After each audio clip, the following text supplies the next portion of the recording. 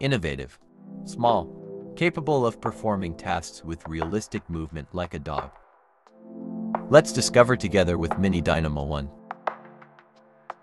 The robot's design is carefully engineered using lightweight, yet durable materials such as aluminum, stainless steel, and ABS plastic, achieving both strength and flexibility. Now the PCB design focusing on optimizing the layout for space efficiency, signal integrity, and heat management. Compactness is key, as the robot's small size demands that the PCB is as condensed as possible while still maintaining high functionality. Discover with Mini-Dynamo One. Each leg is used with high-performance servo motors.